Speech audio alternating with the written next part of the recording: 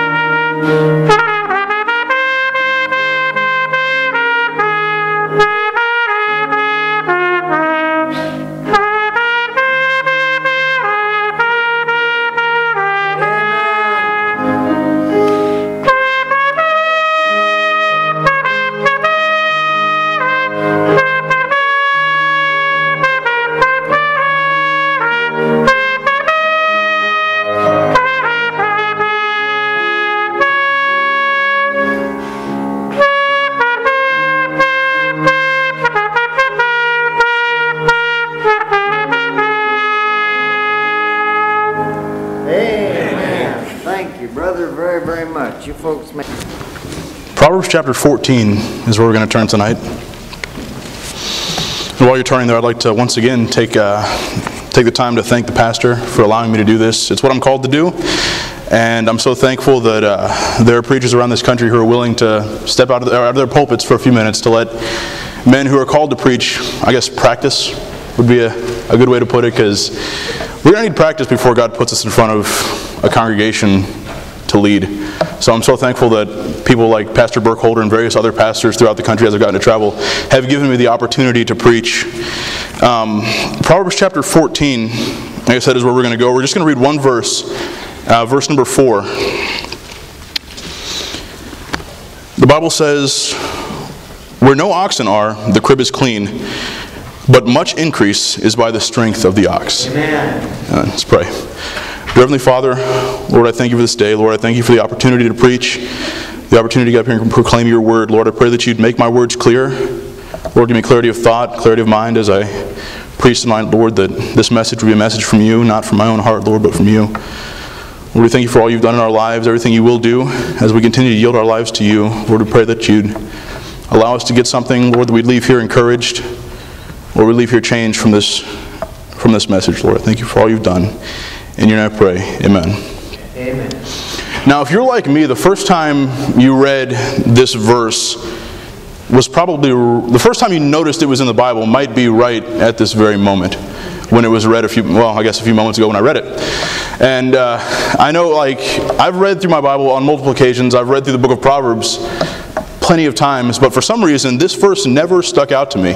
And it wasn't until a couple of years ago that I was in school. It was October. We had a preachers meeting there at the school where all the alumni come back and they preach, and a man preached on this passage that all of a sudden this verse popped out to me and it made sense. And I sat there when he first read it and I thought, is that all he's going to read? Okay.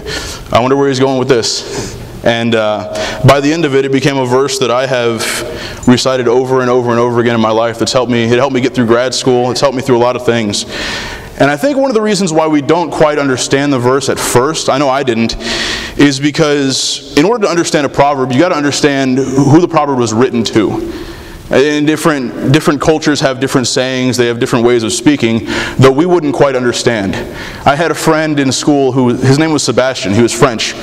One day, we drove shuttle together, and one day we're sitting in the shuttle van, and he says, "That man sits upon noodles."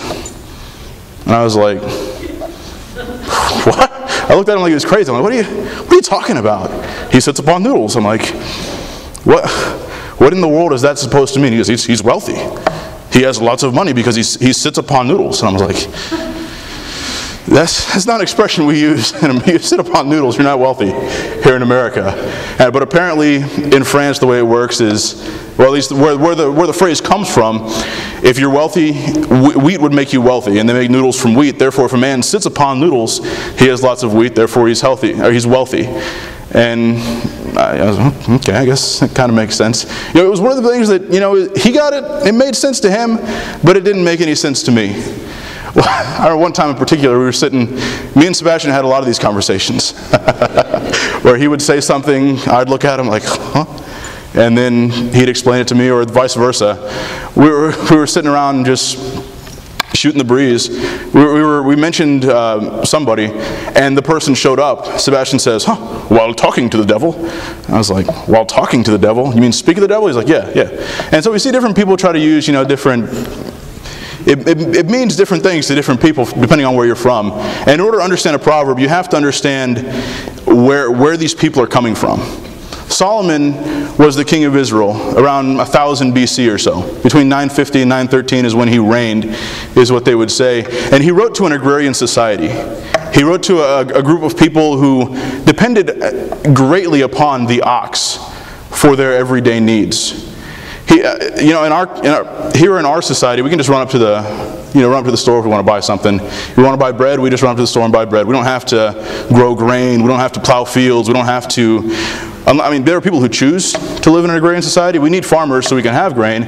But I dare say that most of us here today do not have oxen. We don't have to rely upon animals. And even today, we'd use tractors. Who needs an ox when you can have a tractor? They're far more reliable from what we would believe. But in this day and time, they relied heavily upon the ox. And so the people who Solomon wrote this to would have instantly understood, okay, where no oxen are, the crib is clean. But much increase is by the strength of the ox. They'd realize how important an ox was to their lives. But they'd also realize something, that even though oxen are important, there's one thing that most people don't want to deal with about oxen. Oxen kind of stink. There are lots of responsibilities that come with taking care of farm animals, such as oxen. And so the first part of this proverb says, where no oxen are, the crib is clean. That makes perfect sense. Where no oxen are, there's no mess to clean up. But they would, like I said, they would realize that where no oxen are, not only is the crib clean, but the table's clean. Where no oxen are, there's no increase. Therefore, much increase is by the strength of the ox. They realized the ox was their daily plow. We use tractors today, they would use the ox back then. They would use them to grind meal. They would use oxen for... there are plenty of benefits to having an ox. Oxen live longer than horses. Apparently they live... Let me explain this for a second. Me being from the suburbs, I have no dealings with oxen in my entire life, except for maybe at the zoo. And those were probably not oxen, they were probably cows. But nonetheless, in order to understand this proverb, I had to get on the internet and look up some facts about oxen. And I find that oxen live longer than horses, therefore making them more desirable in this time period. They live up to 30 years, apparently. That's a long time for an ox, for an animal. Not only do oxen live up to 30 years, a yoke of oxen, that would be 2 oxen, tied together, working together as a team, can pull twice their weight. So a 4,000-pound team of oxen, yoke of oxen, can pull 8,000 pounds. That's a lot more than any man can pull. So we see that oxen would have been considered a great blessing to have in that day. If you had oxen, you were doing good, and you could do a lot more if you had oxen than if you didn't. Not only are oxen, do they live longer, not only can they pull more than man, but when they die, you can eat them. If you ask me, that's a blessing. It's like having a tractor that makes hamburgers. That's pretty cool. So the question is asked, why wouldn't you want oxen? What Jewish family wouldn't want an ox? Why wouldn't they want this tractor that makes hamburgers? Why not? And I realize when it comes down to trying to figure out whether or not you want something, a lot of times you'll ask other people about it. There's always those people that, I know when I decided that I was going to get an iPad, I had those people that said, oh man, the iPad is the greatest thing ever. You have to get an iPad. It's made my life so much easier. And then I had the other people that were saying, dude, you don't want an iPad. There's so many restrictions. You can't do anything with an iPad. You want to get Android. And we fought back and forth. The different people have differing opinions on things, and so you'd always think you're going to have the people. Like if I was to ask somebody, what do you think about me owning a yoke of oxen? What if I decided that I wanted to buy oxen to use on my small farm, if I had a small farm? Of course, I would probably get on the internet and start asking people, looking at forums and threads, and so I did that. I got on the internet, I started looking around, and there were people. I found one thread in particular. This one guy decided, I've got a 15-acre farm. I can't afford a tractor, so I want to buy a yoke of oxen. I want to buy a team of oxen. I want to train them. I want to use them for my daily work. And of course, you've got the people that go on down the line. Oh man, that's a great idea. That's a great idea. I've used oxen for years. Then you got the guy that says, "What do you need oxen for? We got tractors." I mean, why would you want? They're going to die. A tractor, you can fix that. And you got the naysayers. And you got the people who would look at all the benefits. You either look at all the benefits of something, or you look at all the bad stuff about it. The pros and the cons would be how we'd weigh it out. And so Solomon writes here, he says, much increases by the strength of the ox, but where there are no oxen, the crib is clean. And as a Jewish family, I would think, let me see. Do I want a stinky animal that makes a mess that I have to feed, that I have to take care of, and much increase? Is the increase really worth all the other stuff? Am I really going to increase that much if I'm doing all this? And you'd realize that, yes, you're going to increase more if you take the responsibility to feed, to take care of, to train those oxen to do work for you.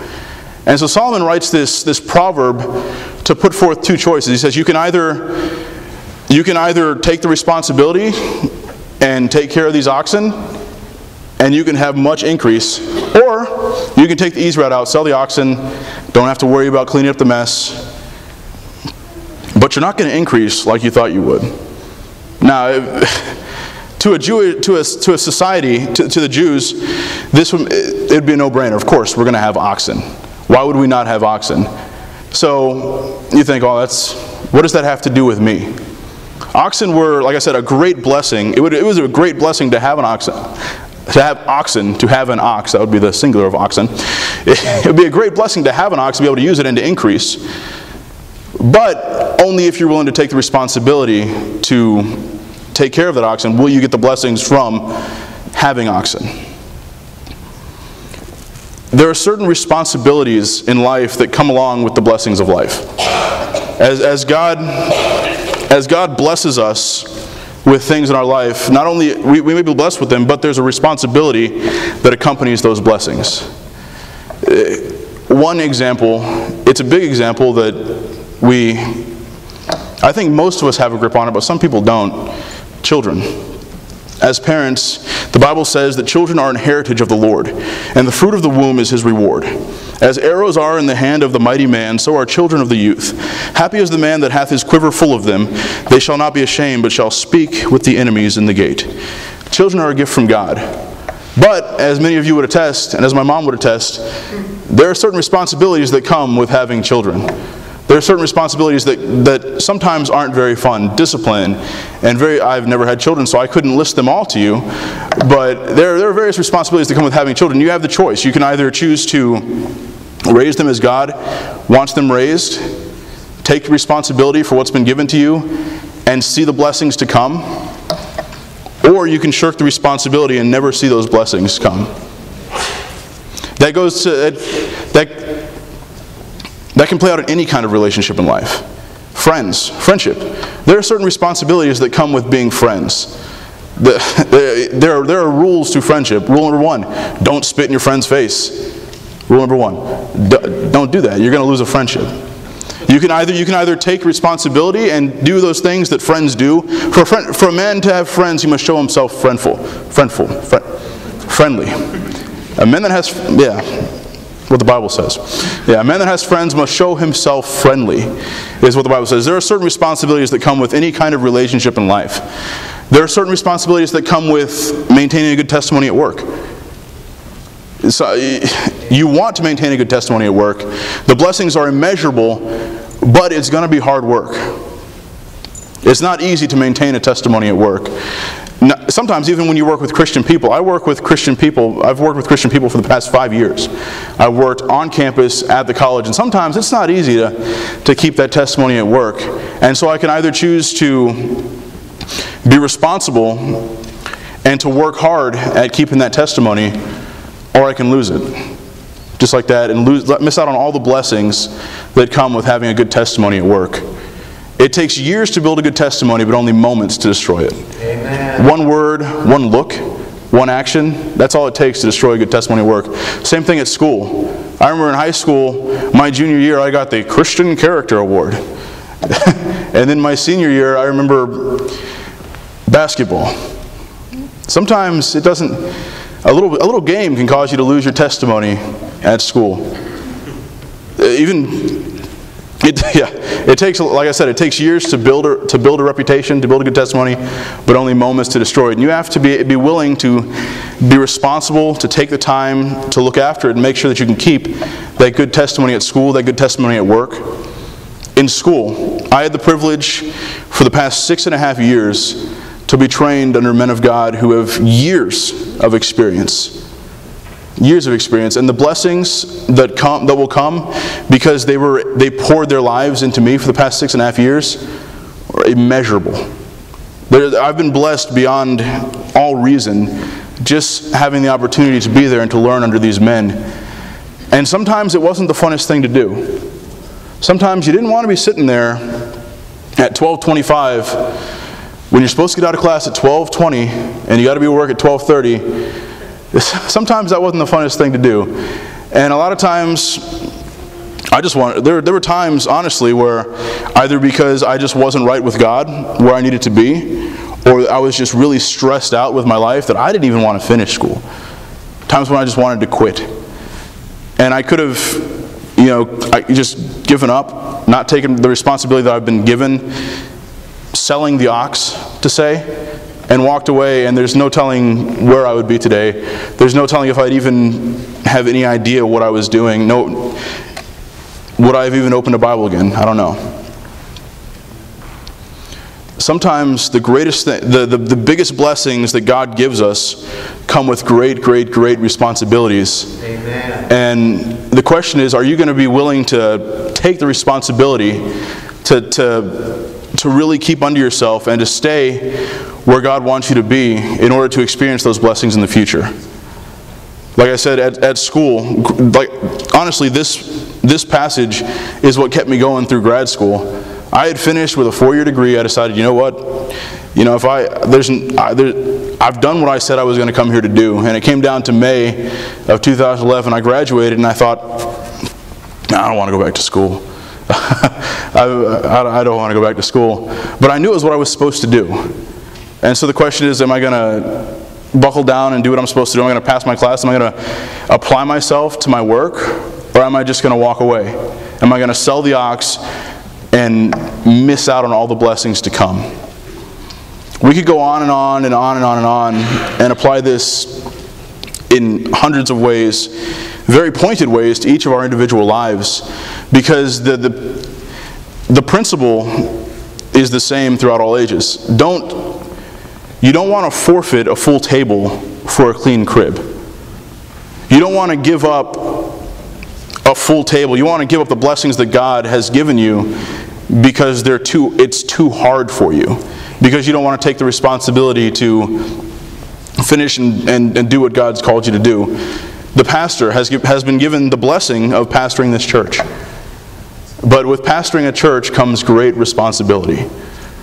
Though I've never pastored a church, I've had the opportunity to sit down and talk to a lot of pastors over my years, having traveled for the school. I've been in 200 and some odd churches and had the opportunity to speak with men of God who have poured their heart out to me. And I realized that pastoring is no joke. Pastoring is not a game. Pastoring is not always fun. But it's what the pastor is called to do. And pastor knows that there are great blessings that come from pastoring, but only if he's willing to take the responsibility to do what God's called him to do the things that aren't fun. Life's not always going to be fun. Responsibility isn't fun. I'll tell you that much. I don't like having responsibilities. There's a responsibility that comes along with driving. Stay under the speed limit.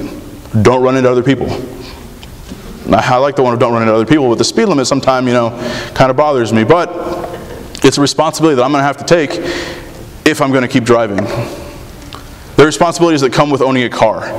Responsibilities such as put gas in the car, change the oil, pay car insurance. Those are things that are not fun, but I need a car. For the first time in my life, for the first time since I've been driving, I am without a vehicle. And I don't like it one bit. I can't imagine how anybody would ever think, you know what, I don't want a car. I don't need a car, I don't want a car, I'm not driving, I'll find some other way to get around. That's the same thing as saying, you know what, I don't need an ox. I live in an agrarian society, but I don't need an ox. I own a farm, but I don't need a tractor. I'll do this all by myself. I don't feel like taking the responsibility to keep changing tires on this tractor. I'm just going to throw it away and do this all myself. So often we do that with the blessings that God has given us. Whether it be a car, whether it be a relationship, whether it be school. Though I know that school sometimes doesn't seem like it's a blessing to us. It is. And you're going to benefit greatly if you'll apply yourself and if you'll finish what you started.